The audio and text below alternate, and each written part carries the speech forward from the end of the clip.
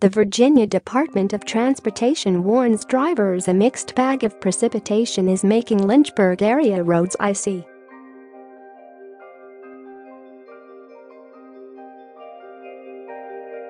VDOT urges motorists to avoid unnecessary travel today and perhaps into early Monday.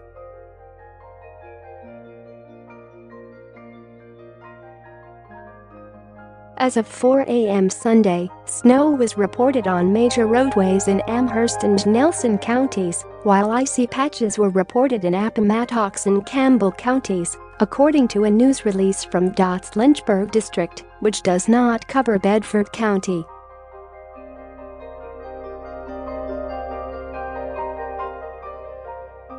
Snow or ice were reported on most secondary routes, bridges and ramps, VDOT said.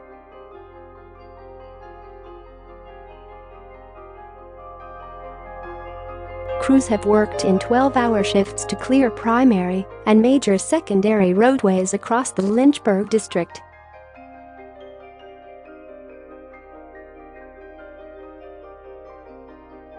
Once those roads are passable, VDOT will shift its efforts to secondary routes and neighborhood streets, the agency said.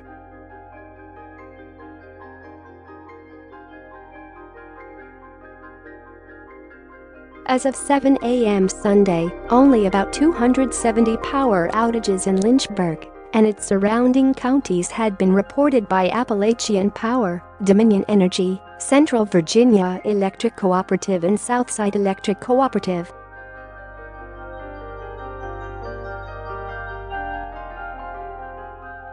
Unofficial snowfall amounts reported to the National Weather Service have not yet been published on the Weather Service's website.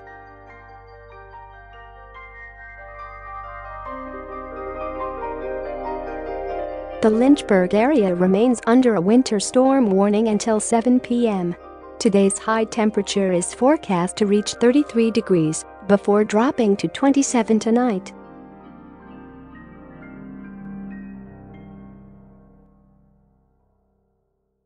Wintry precipitation is expected to continue into tonight. Monday will be mostly cloudy, while Tuesday and Wednesday will bring sunnier skies and warmer highs, according to the National Weather Service.